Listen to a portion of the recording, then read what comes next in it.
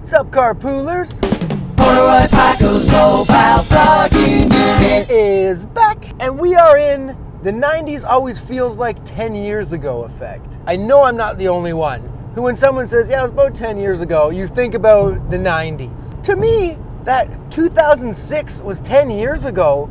It's like, what do you mean 2006 was 10 years ago? Isn't it 2004? As soon as the first number became a 2 on the years, we're just like, whatever. It's all the same now, I guess. Here's what I think it is. This is Corduroy Paco, like, throwing it out there for you. Okay, the internet has been around for quite some time, right? It was like 1995 it really started, the World Wide Web, but no one had the internet in 1995. I didn't even know someone had a CD-ROM then. You know what I'm saying? Probably not, because you might not even know what a CD-ROM is. So I feel like once the internet came along and all like information and knowledge just kind of becomes dispensable because it's all right there. Like, there's no mystery left in the world because all you gotta do is just like ask Jeeves and like there it is. Once the internet kind of took over the world and once information became available to anyone at any time, it almost feels like everything just got put on pause. I can't explain why I feel like the past 16 years have just kind of been squished into like a cube, a concentrated cube of stuff happening,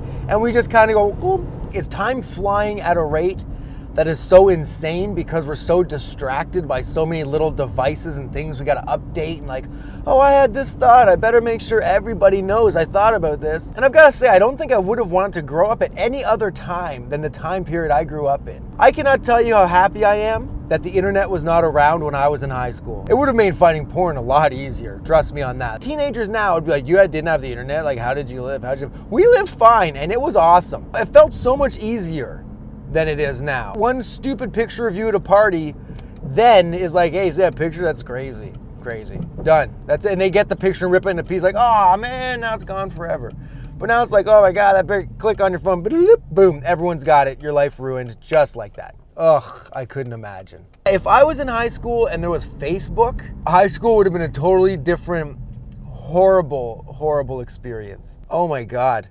I can just picture, you know, me in high school when a girl dumps me if I had Facebook there to vent on and oh shit. I have notebooks of horrible Henry Rollin-esque poetry about why a girl doesn't like me. I didn't need to put that on Facebook. Oh shit, it would have been horrible. Regardless, thanks for checking me out, Carpoolers. Check out my anti-social media down there. I hope you come back again, and as always, please check your mirrors.